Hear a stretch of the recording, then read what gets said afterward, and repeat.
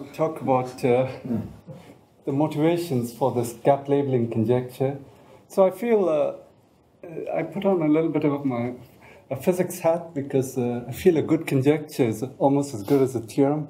So, and I'm convinced this is a good conjecture. Although Dennis was trying to give a counterexample when he talked to him in Adelaide. So there's then actually talk about the conjecture. It takes a little while to set it up, and then some evidence about, and the main result is the proof in 3D. So let me just start off. So you take Euclidean space, RV, with the standard flat metric, and magnetic field B, so this is the physics terminology.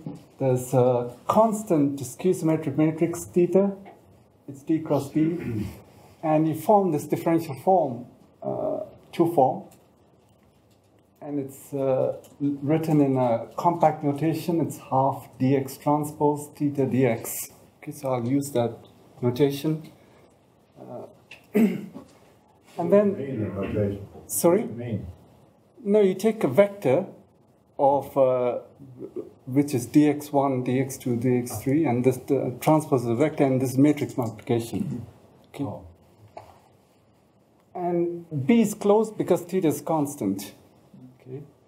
So your closed form on a contractible space, it's exact. So you can pick a one form eta, so it's a d eta is B. This is sometimes called vector potential in physics. And you can regard eta as defining a connection, nabla, which is d plus I eta, on the trivial complex line bundle over the Euclidean space. So this seems like an overkill, but this is good to remember the geometric context. The curvature is IB, and physically eta is the electromagnetic vector potential for the uniform magnetic field B, normal to RD.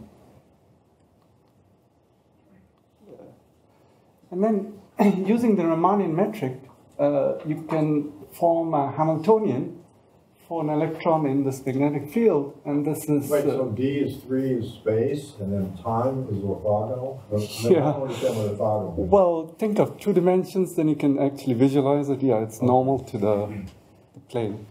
So D was, take D equals 2?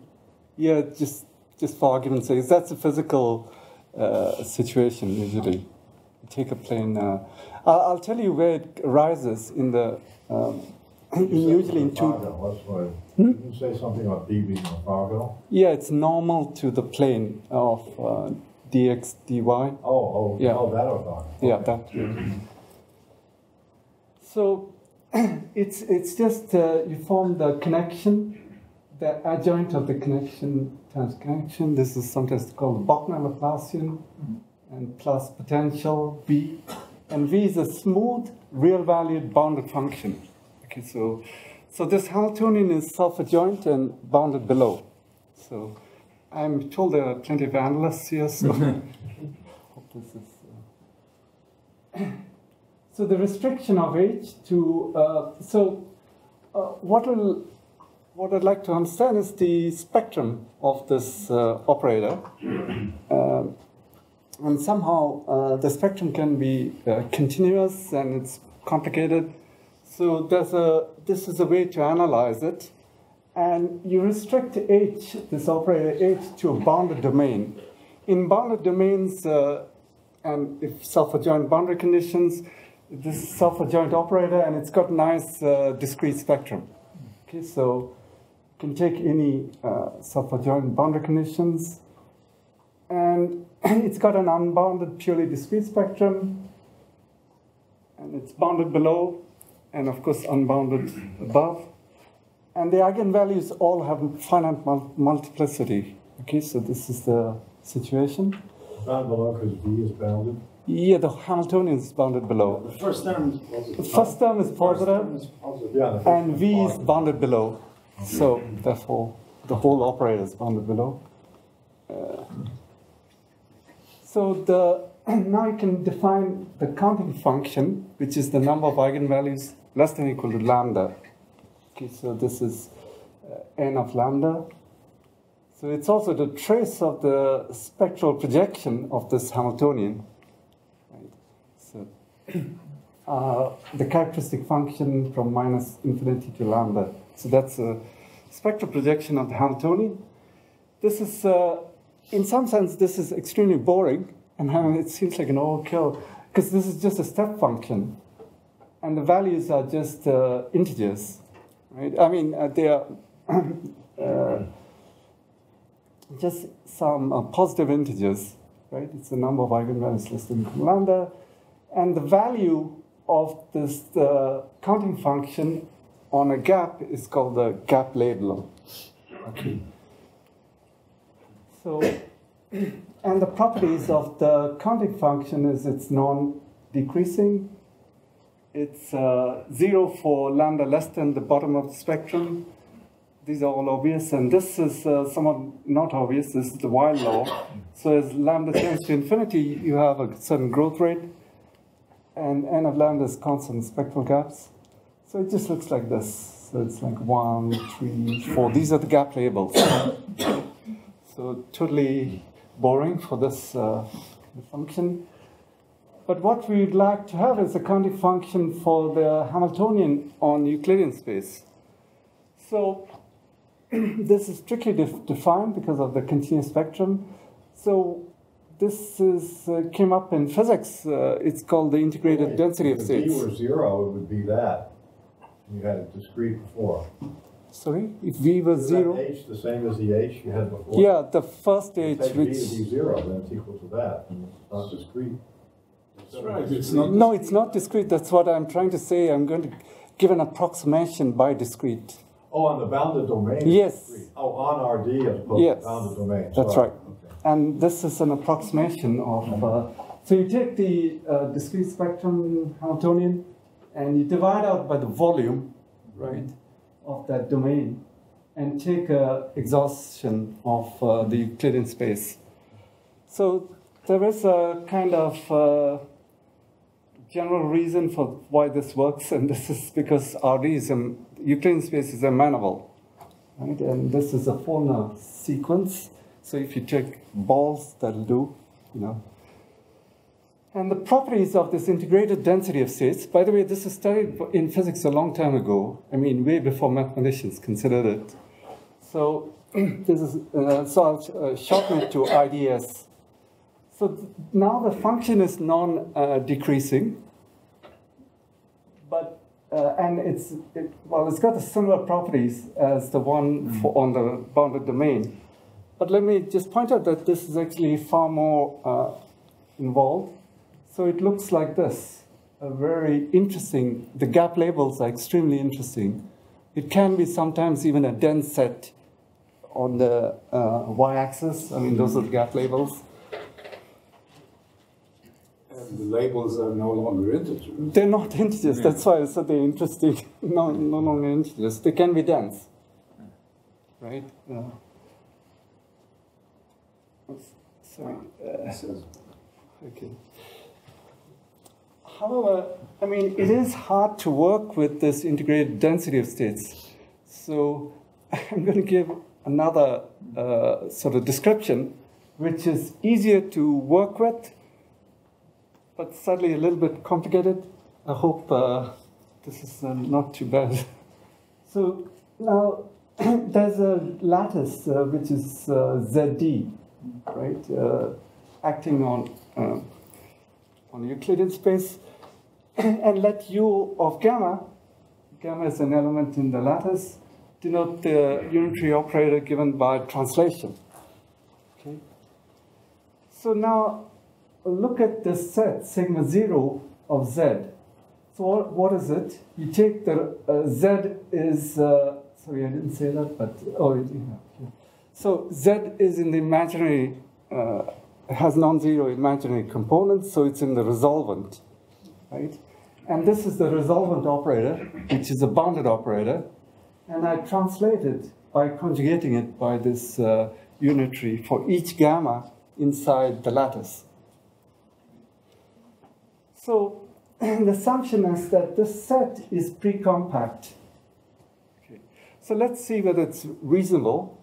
If the potential V was actually periodic, then this would be a point, I claim, and it's compact. So this measures some aperiodicity of the operator, which is essentially the potential. And it's the case, it turns out, for any bounded smooth function that this set is compact. Okay? So the potential is smooth. For instance, if it's smooth and periodic, then it's just a point. And it's not compact for non-smooth function? Well, or non-bounded. Huh? Non-bounded, yeah. I don't work with non-smooth. Sorry. Only smooth functions for me is geometry. All right. So this is a subset of the bounded operators, right? So I take the strong closure, okay? So call that sigma, and it's a compact set because the other one was assumed to be pre-compact. It turns out to be independent of Z, so long as the imaginary part of Z is not 0, right? So modulo some homomorphism, and this is called the disorder set of Hull, and the lattice acts on sigma by homomorphisms, just by the way it's defined, okay? So the most interesting case is actually, let's not say most interesting. The case of interest for this lecture is when sigma is a Cantor set. So this occurs when you have aperiodic tilings, for instance. And so in this case, ZD acts minimally on sigma, that is, it's got a dense orbit. And since the lattice ZD is a amenable group, you always have an invariant probability measure on sigma. You mean it has one dense orbit? Yeah, it has just a dense orbit. The orbit through one point is dense. Yeah. What? Yeah, the orbit through one point is dense. I can't understand the logical sense. It's You mean every minimal. orbit is dense, or there is one orbit? There's at least one orbit which is dense. There's at least one orbit which is dense. Yeah. So let mu be the invariant probability measure. So now I'll introduce some structure, which is a cocycle on the lattice. It's a U1 valued cocycle, so circle valued cocycle. So it's that means it satisfies this identity. Sigma of gamma 1, gamma 2, sigma of gamma 1 plus gamma 2, gamma 3 is equal to, you just put, not too hard to remember. So this is the cocycle identity. And the reason why the cocycle comes in is because of the magnetic field. The magnetic, if there was no magnetic field, you don't have to worry about this. But the two form actually determines a two cocycle. Okay. The twisted cross product algebra. So this is continuous functions on sigma. Cross Values are where? Sigma? Sigma takes values in the circle. Ah. Right. So maybe one for Dennis, this might help. So B is a determines a two class on on the torus, right?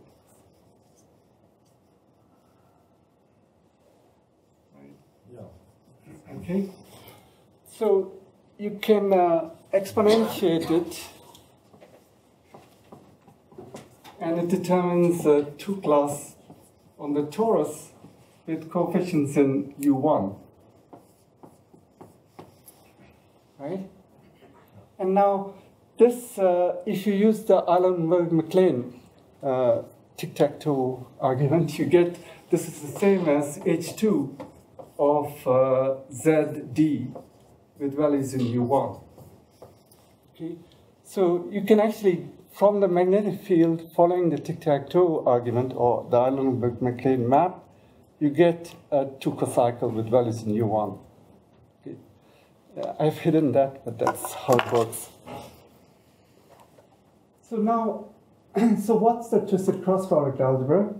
So the elements are continuous functions with compact support on sigma cross ZD.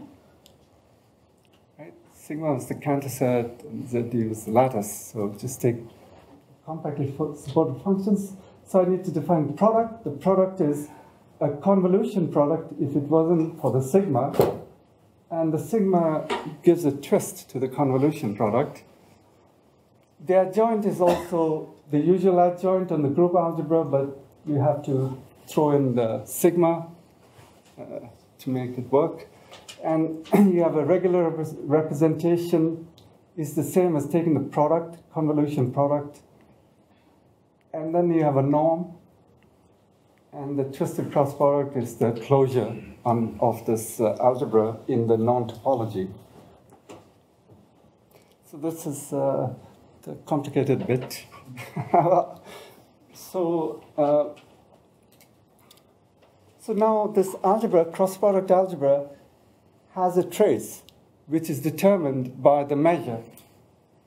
So the invariant measure determines a trace on the twisted cross-product algebra. So you take an element A, it's a function on sigma cross ZD, evaluate it at 0, right, and integrate over sigma. Okay, so that's it's very analogous to the group algebra, and the trace on the group algebra. So for AB, and it's an actual trace. That's the trace of AB is trace of BA. And if A is non-negative, then the trace is also non-negative. So although I just want to point out that although it defined it on continuous functions, which are this continuous functions cross-product ZD, it actually is well defined on L infinity functions on the Cantor set with respect to the measure mu and cross-product ZD, because you can just do this. This makes sense. The trace makes sense in that. Because of the positivity. Yeah. Right. And it's, like it's, measure is given by a linear function of continuous functions, which is right. is defined on infinity to measure. Exactly. So yeah. So it's definitely a positive trace. I mean, I like this because you explained to me this mantra that I've heard for 30 years and I've understood how Neumann analysis is non-commutative measure theory. Yeah. And that seems to be the point. Yeah, that is the point, yeah, here. Sorry. So now, the spectral projections of H, this is the operator on Euclidean space, L2 of Euclidean space. These are bounded measurable functions of H. So this characteristic function from minus infinity to lambda, that's a spectral projection, is in this von Neumann algebra, right? Just by fiat. And one has the useful theorem due to Schubin many years ago. I tried to look up which year, but I've forgotten. But I mean, I must apologize because he was a collaborator of mine. I should know it. But IDS has the following expression at any point of continuity. That is, this integrated density of states is equal to just the trace applied to the spectral projection of H. Okay, so great. It's a very simple expression, no limits. So when lambda is in a spectral gap of H, then this projection is actually in the smaller algebra, which is continuous functions tensor with compacts. Let me just give a one-line proof of it, although I realize it took more than one line. So suppose you have a spectral gap. Let me just see the... So supposing AB is a spectral gap, right? And then this is the bottom of the spectrum, right, of the operator, and then you take a contour which encloses the left, right?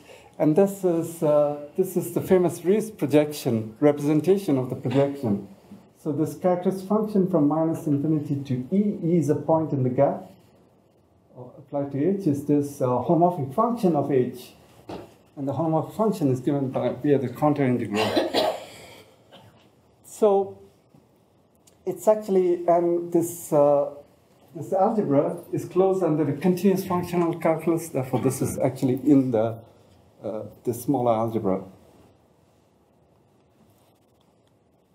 All right. So it follows that the spectral gap labels of H are contained in the subgroup of the reals, which is the image of the. So I mean, I didn't explain this, but maybe in the next slide I'm explaining it. So the K theory contains projections, right? And the trace actually extends to K theory. I'll just explain it. And it's the image of this. So this is so the magnetic gap labeling is to understand what's the image of this in some other terms. Okay, so. That's not finally generated, it's just countable? It turns out it's finitely generated. Oh, it is? Yeah. But in general, for C-star algebra, you can only say it's countable. That's all. There are weird ones, weird algebras, what is like the canonical anti-commutation relations.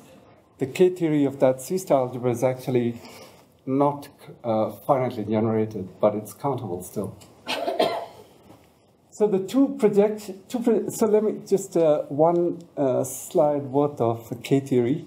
So let P and Q be in the projections in this C-star algebra A. So you want to we want to understand the K theory of A. So what you look at is projections in A tensor compacts, right? So it's like large matrices over A.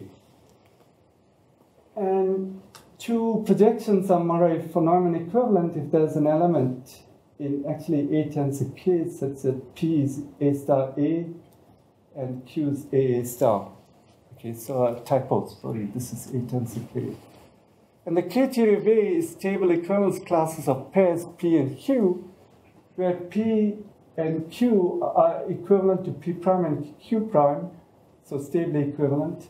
If P plus Q prime plus R is isomorphic to P prime plus Q plus R for some projection in A tensor K.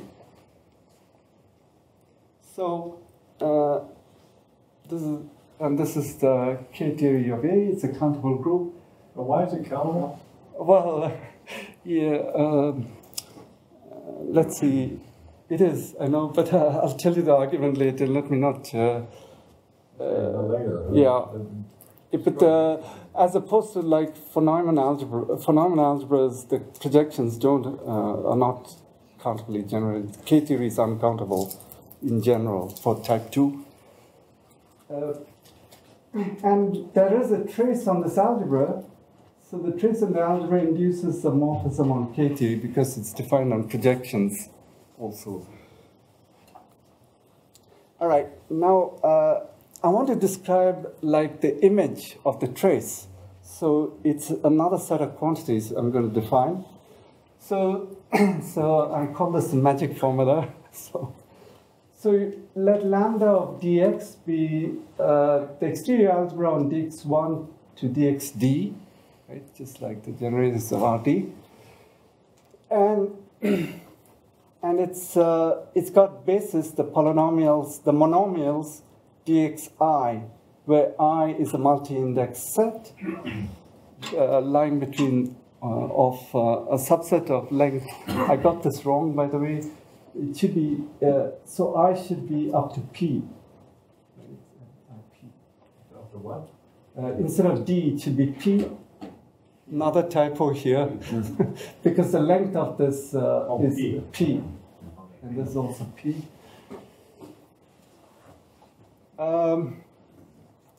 And given a skew-symmetric matrix theta, you can associate, I told you, this two form, which is dx transpose theta dx, and it's an element here in the exterior algebra generated by dx1 to dxd. So now recall that the Pfaffian of the skew-symmetric matrix, well, it's denoted by Pf of theta. It can be defined as follows invariantly. So you take this two form, raise it to the power m, and divide by 1 over m factorial, and that's a multiple of the volume form, dx1 to dxd, and that multiple is the Pfaffian. And d is even, I'm taking for simplicity, otherwise it's 0. So the Pfaffian of a skew-symmetric matrix, nice way to teach your class. Thank you. I never knew what that was. So it's the square root of the Laplace of the determinant, but this is for skew-symmetric matrices, there's a canonical square root. Here. Okay, so here's a nice formula way back in my thesis with in my joint work with my supervisor.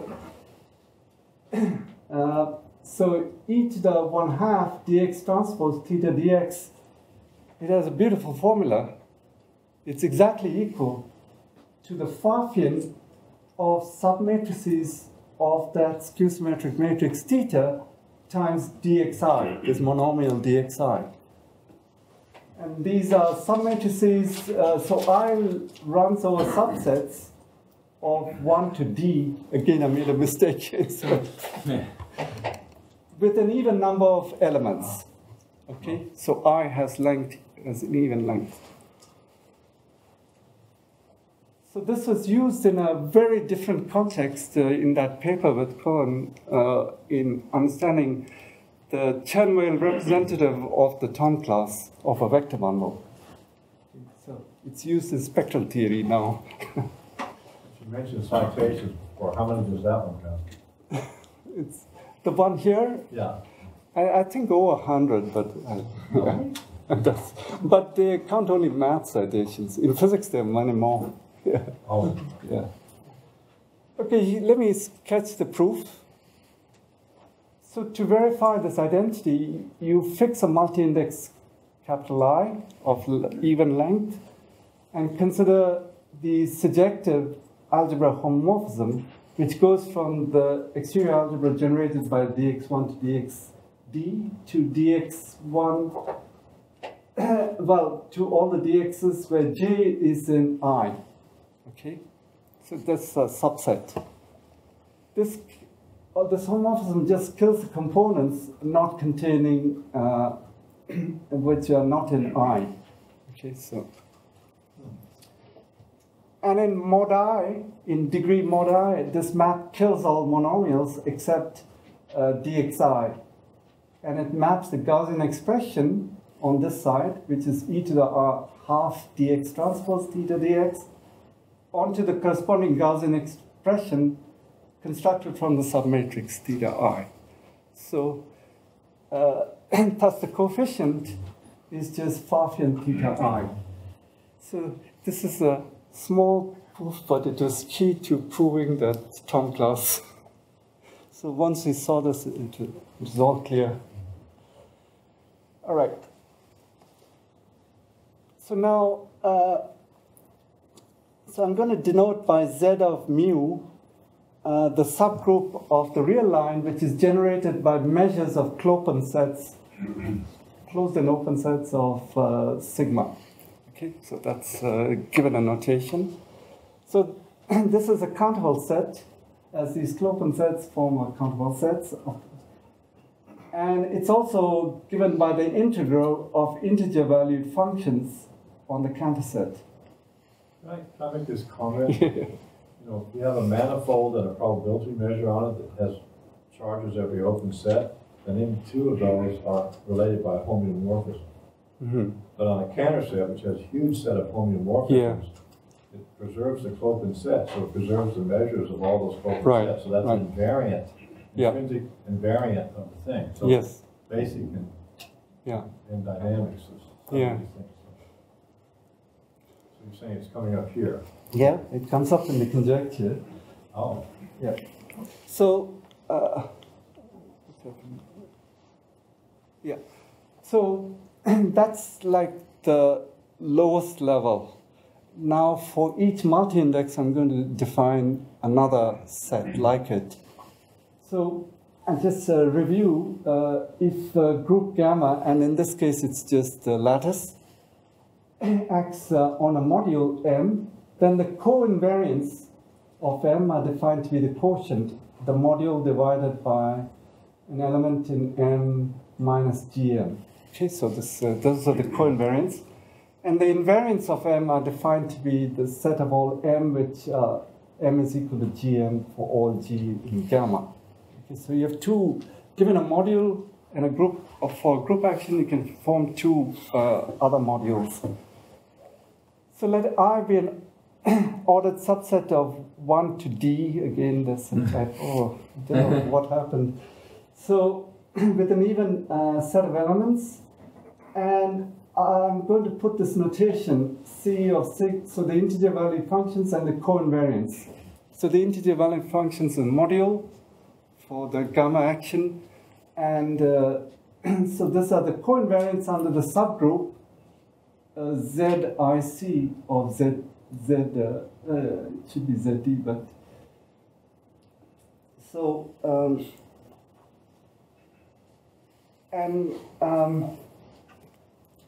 this is the co-invariance, and take the invariance on the ZI. Okay, so it's the invariance of the co-invariance, right? So and so you look at the integrals of all these functions. So that's what I'll denote by Zi of mu. Okay, so.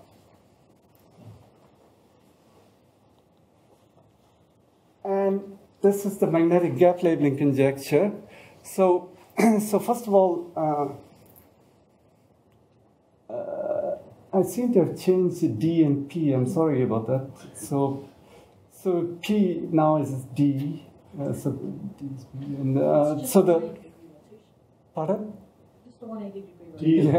Yes, that's why I think That's it was. why I do that too. My students always tell me how to do. Yeah. Typing upstairs now? Yeah.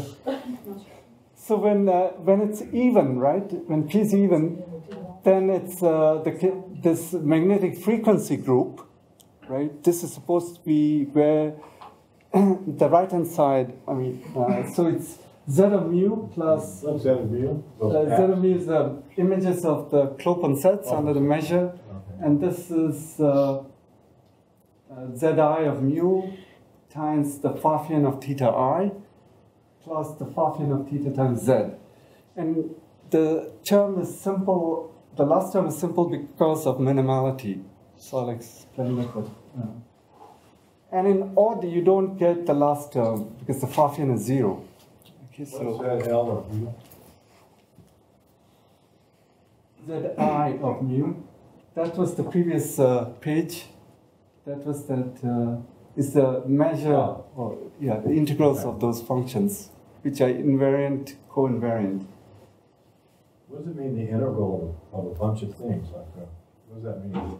You take the set of all integrals. Just like Z of mu is the integral of these functions, take the set of all integrals of integer valued Oh, functions. so this is invariant. You can go to the covariance. Yeah. Oh, so you take the set of all values of all integrals of those That's functions. right. Okay. It's a large set, but it's still countable. Okay. Okay, this is the magnetic frequency group, and the gap labeling says that this set, right, the gap labels, are contained in the magnetic frequency group. So that's the conjecture. Wait, so it's the left-hand side is these traces on the conjecture. On K theory, yeah. A continuous, Yeah. on the continuous C star. Right. Left-hand side is all these gaps plus some. Can you go back again? Thetas. Yeah. Yeah, these gap numbers times the Pfaffians. Right. Theta L is the submatrices. Sure. Okay. So Last term is, what's that? just Pfaffian of theta times Z. What's that? Integers? Yeah. Yeah, the integers. So it's simple, I was explaining, because of the minimality. That side would be complicated if you didn't assume minimality also. It would, So there's the plateaus of this graph you had before are contained in that set of real numbers. Exactly.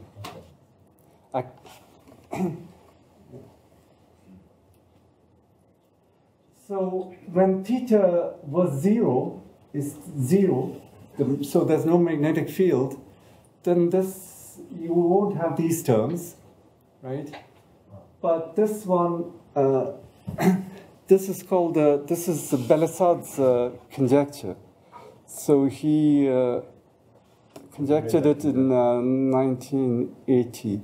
So there's this long history which he asked us to include in our... What? Proven yet? Well, so I'll tell you that in a minute. That's this page. Sorry. So he conjectured this actual equality. It's sort of clear that it should be contained in, but not clear that it should be equal. But let me just say that he proved it himself when the dimension is 1, 2, and 3 with collaborators.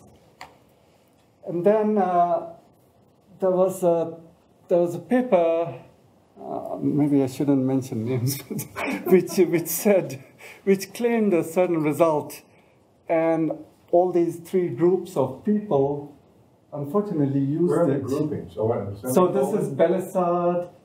Oh, I see. So semicolons. So two semicolons. Okay. Right. So this is one set. And then my collaborator, Benamur and Telling your Oyono. collaborator. And then Kamek and Putnam. Okay, so those are the three teams. So they all, unfortunately, use the same result. What? They used a result which was in doubt afterwards. Okay. So their papers are fine, but they relied on a result which is... It's proof they didn't check. Well, they didn't check, honestly.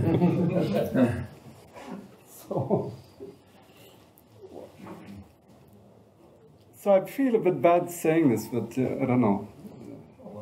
Well, it's my collaborator. So let me just point out... Is that paper in doubt wrong, or you're still in doubt? It's probably wrong. Oh. Yeah, but it doesn't say much about the conjecture. It just, it was used by them to prove it, but no, it's not clear that it's proved. So this, let me just say about the existence of gaps. So this guy's, so in 1D, it's well known that there are lots of gaps. Moser came up with a very beautiful description. Who? Jürgen Moser came up with a beautiful description of the existence of how gaps open, etc. So the complete story is known in 1D. But in 2D, fairly recently, Rykov and his collaborators considered 2D magnetic Laplacian. So it's in x and y variables, but the potential is only in the x variable, in half the variables. And it's periodic. And so it's known to have generically infinitely many open spectral gaps. Okay, so this is not so exciting, by the way, but it's something. Because the beta Sommerfeld conjecture, proved recently by this guy Parnowski, says there are only a finite number of gaps in the spectrum of any Schrödinger operator on Euclidean space with smooth periodic potential. Okay, so it's a great sort of contrast. So to the case when theta is non-zero. And in fact, this team, Rykov and collaborators, studied the Hamiltonian, the one which I wrote before, plus or minus some W, where W is an L infinity function on R2, which is smooth actually. And it's a sort of Hamiltonians that we consider. They find that there are infinitely many discrete eigenvalues of this operator in any spectral gap of the original operator H. So in each spectral gap, there are infinitely many eigenvalues, which of course converge to the endpoints. Okay, so it says that, so the upshot is to say that there are lots of spectral gaps, even in 2D, not just in 1D. So this was actually much harder to prove than the 1D case. And Doesn't this contradict the previous statement? which previous statement? Minkowski, or whatever his name. No, that was without magnetic field. Oh, this is with magnetic. With magnetic field. Oh. Non-zero magnetic field. Okay, so let me quickly give evidence for the conjecture in 2D. This is very easy case. So you have the same situation, and in 2D, this sigma determines a cohomology class which can be identified with a circle. So just theta is ranging from 0 to 1, where you take sigma to be e to the 2 pi I theta omega, where omega stands symplectic form on z squared. So then actually it turns out that there's an equality. The range of trace is z of mu plus z theta. Okay. So let me just give a sketch of the argument. It's so simple. So it does use some C-star algebraic stuff. So there's a quantum isomorphism and an untwisting trick due to Packer and Rabin, which says that the K-theory of this cross-product algebra, twisted cross-product algebra, is isomorphic to the K-theory of sort of commutative space. And the commutative space X is just the Cantor set, and take the product, Cartesian product with Euclidean space R squared, and divide by Z squared, where Z squared acts on R squared by the standard action, the lattice, and Z squared acts on sigma by the minimal action. Okay, so it's a fiber bundle or the torus, but with fiber the awful set, which is a Cantor set, right? So there is a So we have a foliated, a twisted version of Kahn's foliated measured index theorem. So, and it says that the trace of the image of a vector bundle, or size of vector bundle, or X, and mu theta is this map. It's a kind of index map. So you take the trace of this element, and this is equal to e to the theta dx1 wedge dx2 wedge Chern character of psi, and you integrate over x. Okay, so this is the expression. So now one observation is that x is a connected space because z squared action is minimal. Okay, so this is point set topology. And therefore, well, if you expand that quantity here, the exponential, you get theta mu of sigma, and the rank of psi actually is constant over x because x is connected. So it's a constant, it pulls out of the integration. And so you can use Fubini's theorem and integrate over sigma and integrate over torus, right? And you get theta times the rank of psi plus the first-term class of psi. So this first-term class is what these guys, Belisard, computed. That is a zero magnetic field case. So that is z of mu when you vary over all psi. And therefore you get the you prove the conjecture in this case. Why? Because you get the C1 formula and there's a magnetic field, and then you're saying so this is given by the first term? Yeah, the first term, as you vary over all psi, you get all integers, right? And here, this is what Belisard proved. Okay, so I'm using his theorem. So then we give another proof where we don't use his theorem, by the way, but it's longer. You're saying this follows from the index theorem for these laminated... Yeah, we proved an index theorem. I don't think I'll get to it. I was hoping to, but I think I won't have time. So, so we twist Kahn's theorem. We have a twisted version of his theorem. This is another example. Maybe I'll skip it because it's... I already explained this example to you, so I'll skip. And so we also prove it from the two-dimensional case. And if theta is in Jordan block form, right, canonical Jordan block form, then we prove it, the theorem also in this case, using K-theoretic methods. So we use essentially the Kuhn theorem and the fact that it's true in 2D. Okay. So the evidence builds up. But here is where it's really compelling, I think, the evidence. So if V is periodic, that is sigma is just a point, then this twisted cross-product algebra is just a non-commutative torus eta. Right? It's the conic foliation given by this angle theta. So if theta, so I've gone back to D, I'm sorry. So if D is even, then the range of the trace is this quantity. So this looks exactly like the conjecture, right? And all right, so let's just prove it. So the reason why it's true in this case is there's this so-called some kind of Baum-Kahn conjecture, which is some twisted version of Baum-Kahn conjecture. It says that this K-theory of this non-commutative torus is the K-theory of the torus, right?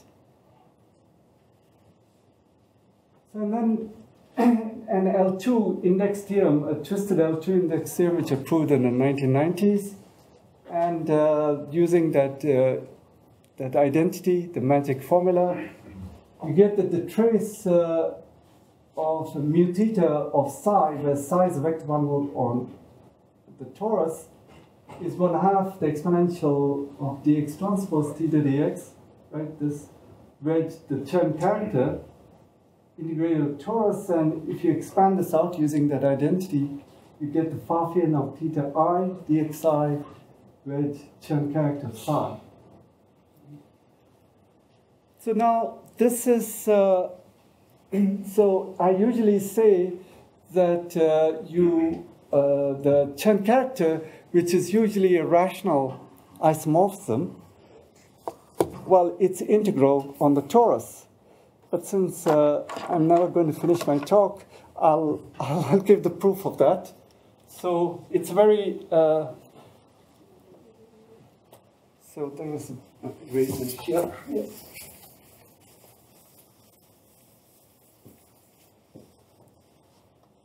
So usually the Chern character is a map from K theory of a space. So in this case, the torus. It's known to be a rational isomorphism.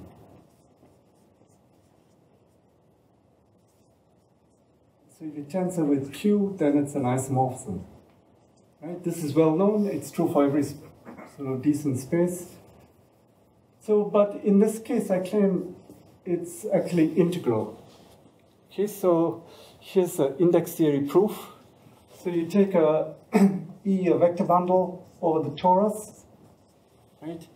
So and then you take your favorite operator Dirac, say, on the torus, and you couple the Dirac operator with a connection on E, and you take the index. Right? And this is, well, integral, typically A hat of the torus, but the torus is flat. So A hat is just 1. So it's just the Chern character of E. And this implies that the top component of the Chern character of E is integral. Right? Now, what about the others? Well, you can say, supposing I take, so dxi with dxj, right? Look at this two form. Well, it's the first term class of some line bundle, Lij, right? Because it's integral. So I'll take the index now of Dirac tensor nabla E tensor connection on this Lij. Right? And this is, well, integral of the torus of 1 times. So one thing is that e to the first term class of Lij, right, is equal to 1 plus first term class of Lij, because the higher order terms vanish. Because if you take powers of this, it's 0. So this is equal to 1 plus C1 of Lij times well, Chern character of E, right? And so this is the Chern character D of E, the top Chern character E, plus you get integral of dxi, wedge dxj, and that component ch d minus 2. So you know that this is an integer. We saw that this is an integer, therefore the d minus 2 component is also an integer. And you can do a simple induction. Right? So it's actually integral. It's only true for tori and a few other manifolds. So this is a result of Elliott, although we give an index theory proof, which is not what he gave. He did, a C-star algebraic proof, and expression. I had an argument with him. He thought he had written it this way, and I said no. The paper he didn't recognize the low order terms as Pfaffians. So let me point out a key difficulty here, and so the way it's proved, I mean, the key problem is to show, so we saw that the Chern character is integral on the torus, but what we'd like to show is the Chern character is integral on X, where X is the fiber bundle over the torus. The fiber is a zero-dimensional space, so it's sort of believable, but of course not. This is where the difficulty is, and this is what those guys claimed they could prove, that it was integral.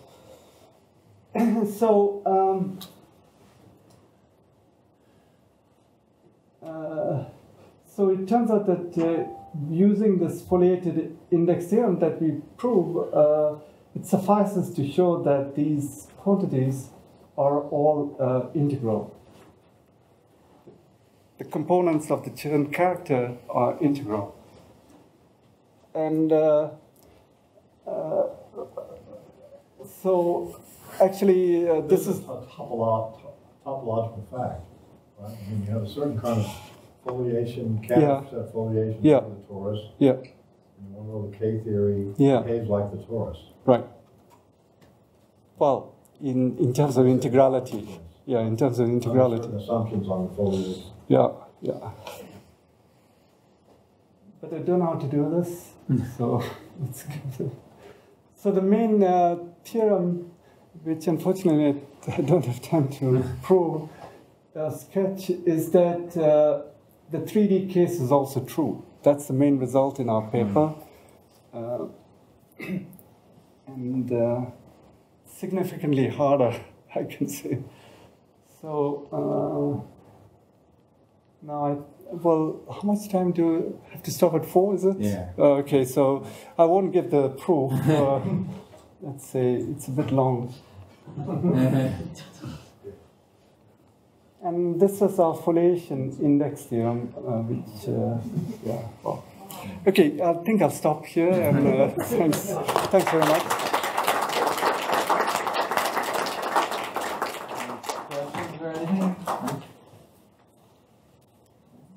What's the rest of this talk all about? You stated the conjecture, and you said... And I was going to give a sketch of proof. Oh, you're going to give me the proof? 3D. 3D, yeah.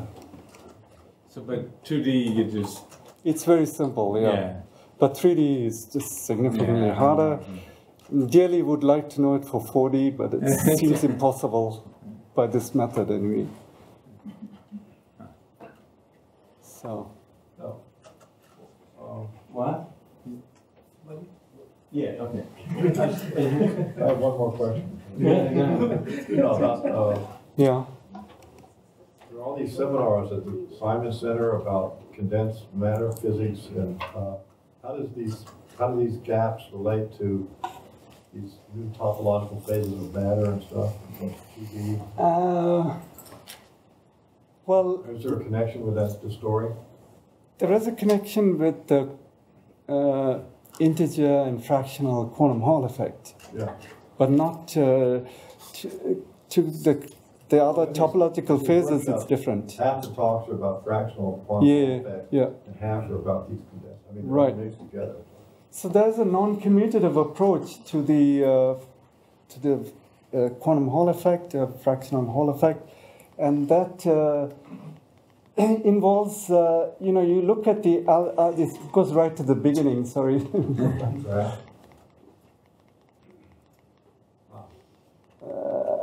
Here. So it's, you have this, I mean, I guess you know the physical setting.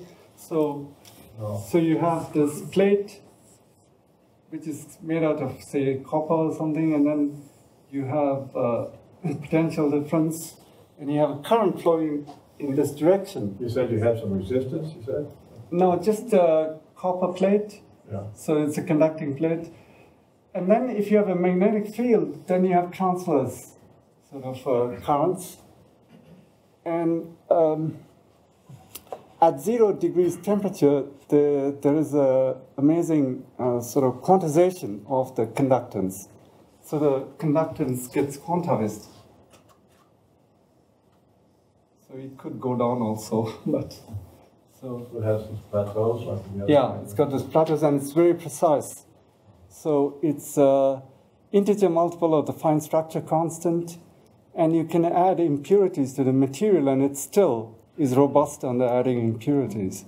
So it became like the standard for measuring the fine structure constant, which is the electron charge divided by something, I forget. But it's a quantity of great interest to the physicists. It's a quantity of great interest to physicists, the fine structure constant. Okay, but this there's a non-commutative geometry model for this. It's essentially due to Belisard. So I've sort of tweaked it in different ways, but so you have an algebra of observables, which is, so the Hamiltonian is exactly like what I wrote down here. Hamiltonian for this physical process? Exactly. And then you form an algebra of observables from this Hamiltonian.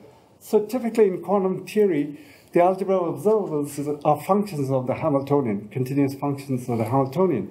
That's a commutative C-star algebra, but in this case, you do not know the potential V. And the potential V is periodic, so for different potentials, you'll get a non-commutative algebra of observables. So it turns out to be, people have studied it, and it's actually Morita equivalent to this algebra which I wrote down, this twisted cross-product algebra. Okay, so the thing is that you have to know, so the conductance is only defined on the algebra of observables, and those consist, so the conductance is integral if its value, it's a sort of, not a trace, but a higher trace, a cyclic 2 trace on this algebra of observables.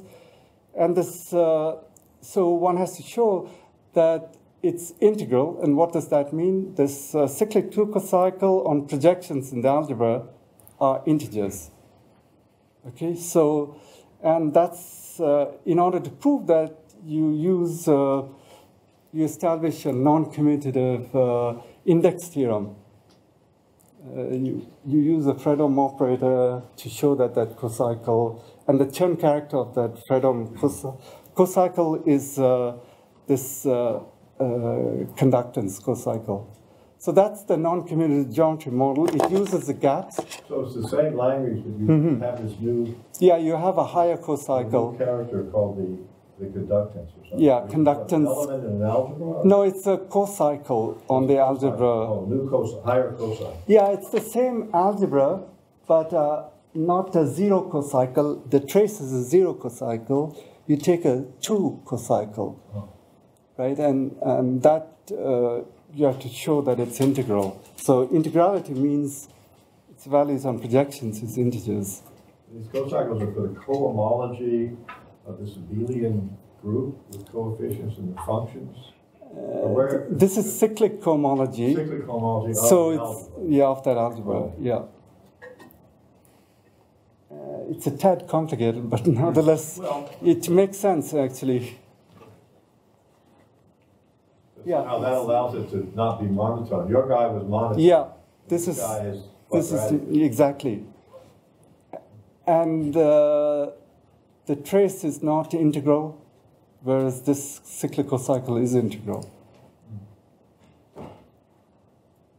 So that's what I mean. Pelissard had one way of proving it, and then we challenged ourselves to do it on the hyperbolic plane, and we had to come up with more invariant ways of doing it than what he did. Yeah. Well, just a bit of gossip. I mean, at these seminars, Yeah. these workshops, so on, one of them was, the famous string theorists that used higher dimensional gauge theory, Witten and Seiberg. Yeah. They were kind of lurking around because, this stuff seems to be very active and very interesting now. Yeah. I don't know exactly why, but So they have a different approach to all this. They use string theory models for the fractional effect. They have an alternative. They have an alternative approach, but its starting point is like Chern-Simons. So they use that. So the Chern-Simons 3D, it's kind of like the boundary is the 2D thing. The Hall effect is 2D, two-dimensional. So this is kind of a high-dimensional analog. So but it's the real Hall effect is two-dimensional. And they use Chern-Simons 3D and the boundary is the 2D space. It's independent of Pelissard's model. Let's put it that way. So it's a quantum field theory, a mean field theory model, which is Chern-Simons.